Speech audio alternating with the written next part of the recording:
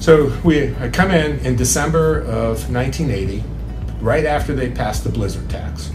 And there was a fundamental agreement with the blizzard tax. And the blizzard tax in 1980 was increasing the sales tax. And the reason they called it a blizzard tax was it was done during the blizzard of 1980. And so it got tagged. And there was an agreement that the governor at the time, Jim Rhodes, would give the Republican Senate, under the control of Paul Gilmore, Tom Van Meter, and Stanley Aronoff, a balanced budget. Okay, and that they would do that, and that was the only reason they voted for the blizzard tax. And I was made very much aware of that. So the minute, in the first few months that I was there, we were constantly reminded about the blizzard tax.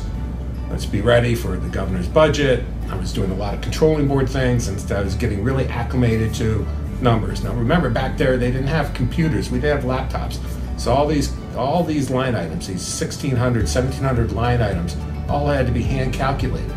Okay, so by the time I got the budget, I'd hand calculate everything, have my own charts of growth, etc. And it was declared pretty early that the budget was not balanced. And so everything started to go south. The economy was continuing to decline. Jim Rhodes was digging in about his concepts. His people at OBN didn't want to share numbers with us. LBO was too much aligned with, the impression of our caucus was too aligned with the Democrats in the House. And so there was all this aggravation. But the one constant, as I said before, the one consistent thing that they had was their guy who was doing the numbers, they had confidence in. And so I was given this opportunity under a simple concept called yes, no, maybe. And this is where they made it very clear that people would come into my office.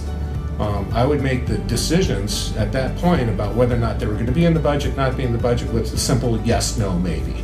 If it was a yes, they would stand by my decision that it would not have to be a leadership vote.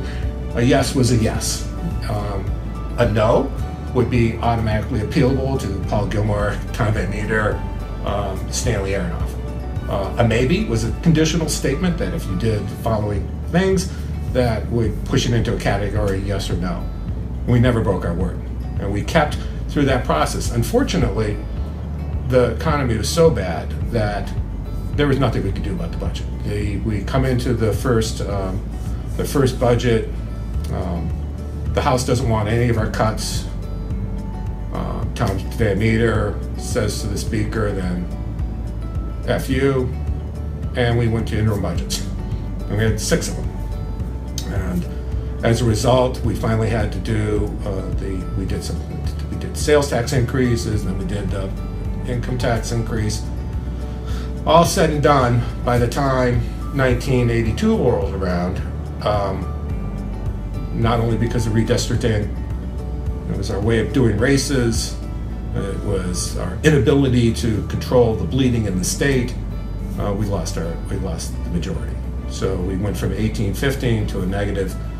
We had 16-17-16 controlled by the Ds. On election night of 1982, it was complete shell shock. Some of our greatest, some of the guys that we thought were going to be perfect for our future of the party, Vince Campanella, Rocky Saxby, others, we thought, well, we'll be great. In 1982, we got smoked. We lost everything. We lost the Supreme Court, lost the Senate, lost everything that we could possibly do, and everyone was without a job. I mean, people were pink-slipped. The Democrats were aggressive.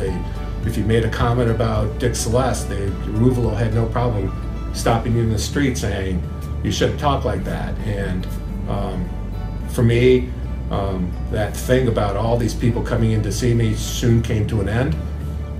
I'd lost my title, lost my parking space, but then the whole cream of this whole dessert they were dishing to me was put when I was watching the second Browns-Bengals game for the season.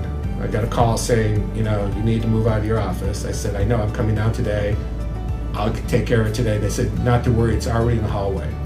So all of my stuff was moved and put onto the floor. And that's when I realized that I could no longer play being this kind of bipartisan guy, being this nice guy that you know, I want to just do policy. I embraced the fact that you have to be partisan in this place. And that single act of being humiliated was no different than being humiliated in the streets of Cleveland or in school because of my father's background. And I said, never again. Never again will I be involved in a race in which I just do enough to make my bosses happy.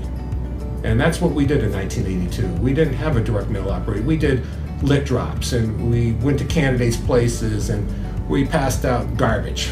We just passed out garbage, and we weren't really doing a message. We weren't doing a theme, and it was just junk. And that junk put us in the minority.